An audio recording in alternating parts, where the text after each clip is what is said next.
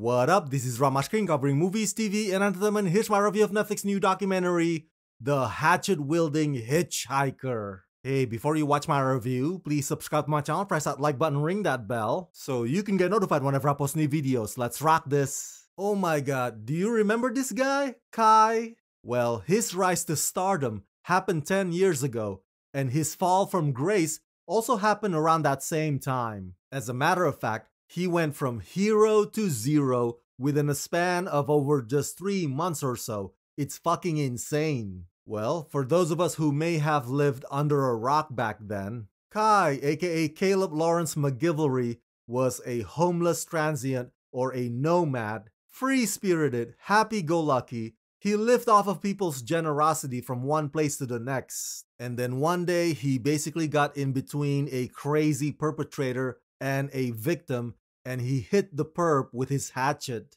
Kai then got interviewed by a local journalist who then uploaded that video interview on YouTube, and the rest is history.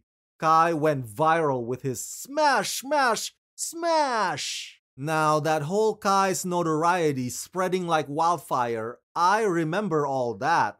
What I do not remember, however, is what happened to him after. Maybe because I was in a bubble at the time, too busy with work, etc, etc. But that's where this docu comes in, to give you the whole picture, including the aftermath. This documentary, which is directed by Colette Camden, is chronological and straightforward and very well put together. It has tons and tons of footage of not just Kai, but also footage of various online media outlets talking about Kai. By the way, the adjectives that I would use to describe Kai after watching this docu are unhinged and sad. But you can also say the same about the people around Kai at the time who were trying to benefit from his 15 minutes of fame. I mean, just from Jimmy Kimmel's employees alone, who were like headless chickens running around trying to control Kai. The lengths that they went to just to get him on the show,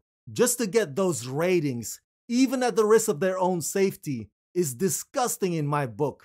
Yes, ultimately Kai is the murderer in this entire story. He's the bad guy, he's the killer. But can you actually argue that those leeches are any better? The same social media influencers hailing Kai as a hero are the same social media influencers who a few months later are trying to get clicks and views from reporting about Kai's downfall. They never really cared about this guy, who clearly has severe mental issues and violent tendencies. This whole documentary is an indictment of our celebrity worship society, who would even go so far as to exploiting a mentally ill person.